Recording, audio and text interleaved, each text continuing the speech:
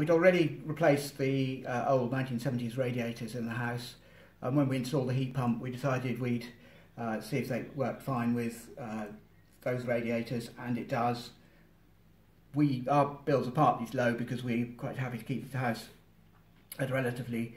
low temperature constantly day and night, and if needs be we just put on a bit of extra clothing